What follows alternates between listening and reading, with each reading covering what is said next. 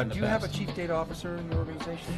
We don't, but it's something that that we have an operations area, and I've frankly taken more of a lead in that because of the complexity of the organization, where we've had to have the interaction with all the other Blue Cross plans. So I've tended to take that role and try to shepherd the message out to those Blue Cross plans about the importance of the quality of the data and how it impacts the information that they get back, and ultimately sustaining the enterprise.